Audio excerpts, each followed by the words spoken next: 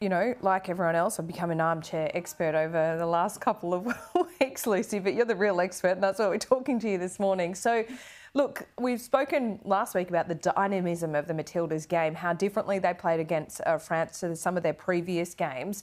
How do they need to play against the Lionesses? Well, they're a similar opponent to what we've seen already and what we've faced already, Laura. In that when we had to play against Denmark, we expected them to have the majority of the ball and we expected us to rely again on our strengths.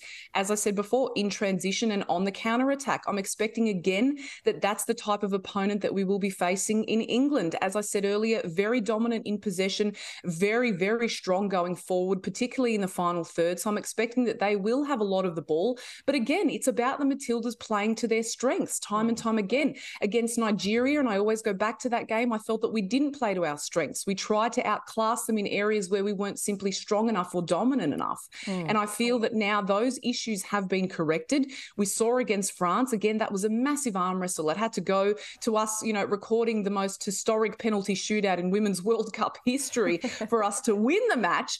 But ultimately, they're very similar opponents. They've got a lot of strength in attack, and we're going to see a real arm wrestle in the midfield. But also for them, they're going to have a real battle breaking the Matildas down. Us very strong defensively, but equally for them, they too, as I said before, very strong in defence. They've only conceded 3 goals. There are some similarities in the two teams in that we've both had to go to extra time and penalties. England had to do the same against Nigeria, but defeated them far more comfortably than what the Matildas defeated France. But they've also equally been just as frugal in their changes and their substitutions as well. We've got some tired bodies out there.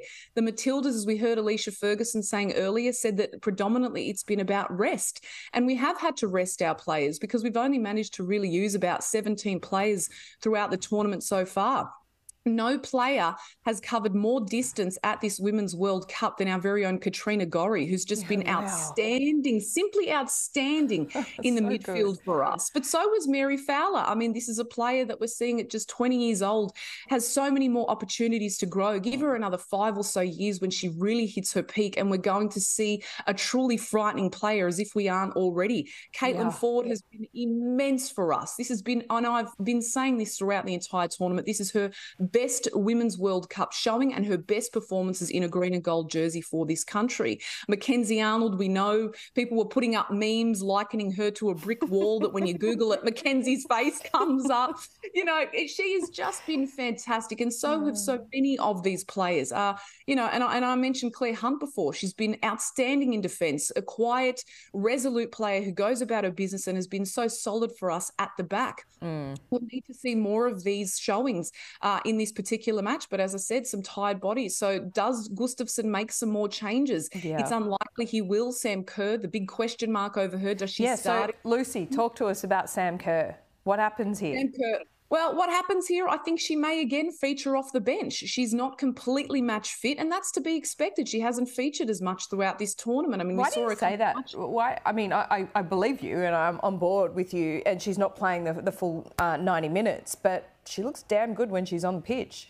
She looked fantastic, didn't she? And against France, when she came on inside 30 seconds, Laura, she already made an impact, making a deadly run forward, and she was already involved from the outset once she made an appearance off the bench in so many more crucial plays, flicking the ball on and really getting involved and providing that extra bit of spark that the Matildas need going forward. But I feel that Caitlin Ford has very much filled those shoes in terms of the role of her stepping up and creating as many opportunities down the left wing. I expect she'll start off the bench only because I think Gustafsson is largely very satisfied with how things are going. And let's not forget, Sam is still recovering from this injury. So she's not 100% match fit. She's not 100% match sharp.